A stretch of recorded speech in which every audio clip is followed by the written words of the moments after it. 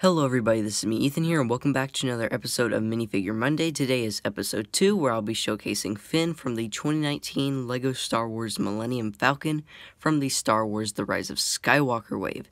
This is a really cool minifigure. It's probably one of my favorite Star Wars minifigures that I own. First, taking a look at the blaster, it's one of these very nice molded blasters.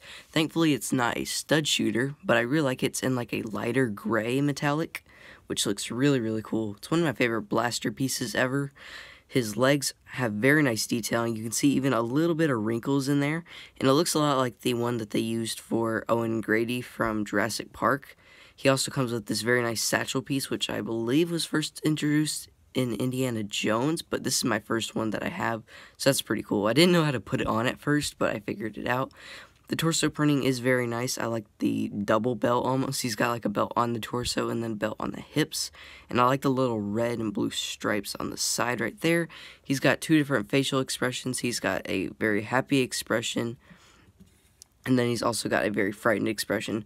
Looks a lot like Finn. I'm happy that we're getting more and more African-American minifigures and sets because it's very useful for custom minifigures. And I also really like that hairpiece, which isn't too common, but now it is in a $20 Speed Champion set, which is the Ferrari, which I still really want.